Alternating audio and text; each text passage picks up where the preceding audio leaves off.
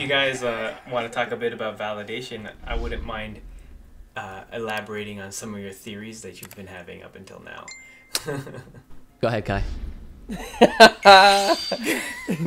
I've been holding on to this one, so I'm gonna just go ahead and yeet myself in here. So I have a theory because I've been clearly preparing for this for a couple days now, at the very least, for this conversation, and something caught my attention with Vegeta, and not just Vegeta, but we could talk about the Vegetas, okay? Because there's more than one right now in Legend continuity. Forget Super right now. We're just talking about Legend. We're back on this, right? Facts.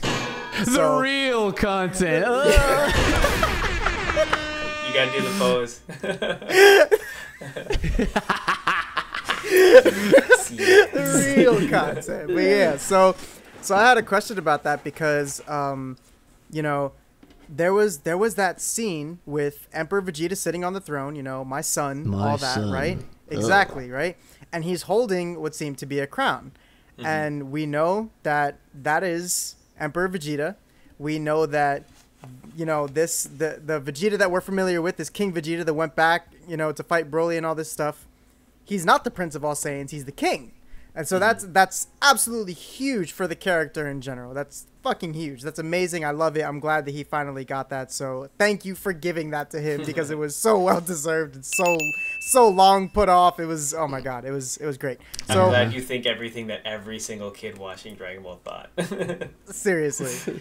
So my question is, he mentioned King Vegeta, right? The younger one. King Vegeta mentions that he has been preparing for this moment all his life. And that got me thinking. He's the king, and the emperor just said that his throne will be waiting for him when he returns. So in my head, I'm wondering, hold on a minute, is taking Broly out King Vegeta's coronation request to become the emperor? That's a cool idea. It's not exactly accurate. You can think about it like this. Have you ever seen Naruto? Oh, yes, sir. Oh, yes, sir. I'm in the right house. Oh, Yo, no, wait, no. wait, Sit down.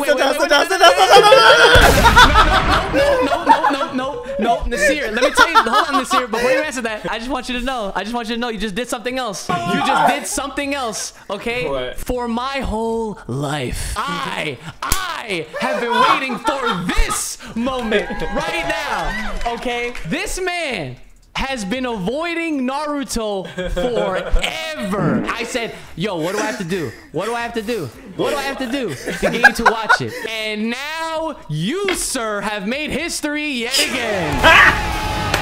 Got him. As soon as he said it, I was like, yo, Uchi's about to grill the shit out of me. Oh, yeah, boy. Ryan asked me to say that, by the way. But Oh I'm joking. Nah, I didn't. But yeah, I only bring up Naruto. If you know anything about the characters, the Hokages, the third Hokage is this old guy, but the fourth Hokage, who's supposed to be after him, is gone, and the third Hokage resumes his post. So he didn't die before his mantle was passed on to the next Hokage. The way I look at Emperor Vegeta is he's passed it on to the Vegeta we know to become king, and he's like a Hokage figure. So yeah, he's not out of commission, but he's also not the crowned king, you know, like a retired king. Gotcha. You want to call it. Yeah. See, my theory had stemmed from like two things. Him, you know, like kind of holding the throne, which, because, you know, they both had different titles, so I was like, okay, why would that be the case? And the other one is his age, because, you know, like Saiyans age very, very, very slow. And I'm sorry, but, you know, Emperor Vegeta, that nigga looks old. Like he has gray hairs and everything, because, you know, like Saiyans don't age like that. You know, Goku and Vegeta, they're in their like 30s, 40s, so you gotta imagine gray hairs on a Saiyan. That man is ancient. I mean, so Barrick probably got some his power. hair was gray, and so was Yeah. his beard, right? Yeah. So that's why I was thinking, you know, like maybe it was time for him to step down. So I got, you know, the wheels started turning. Yeah, that's cool lore though. I wish I wrote that. Nice. Well, so wait, hold on. All right. So about all this Vegeta stuff, right? So I guess I want to ask if I was right then, because I said something along the lines of like, Emperor Vegeta was essentially just kind of filling in for new King Vegeta's absence while he went to go take care of Broly. Essentially, that's what's going down. Like he, you know. So, but at the same time though, like the mission is finished, or for now, at least that's what they think, right? Yeah. That after credits scene. Oh, right. But so like presumably he's gonna go back. So like if Vegeta is back in, you know, his throne is there, his crown is there, you know, his like, then Emperor Vegeta presumes his emperorness of everything, right? Like I said, Legend 2 would destroy this film.